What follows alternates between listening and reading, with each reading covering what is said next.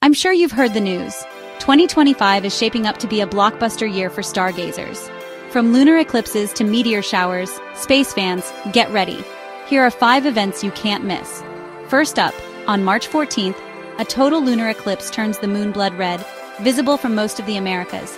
Next, on January 21st, 6 planets line up in the evening sky.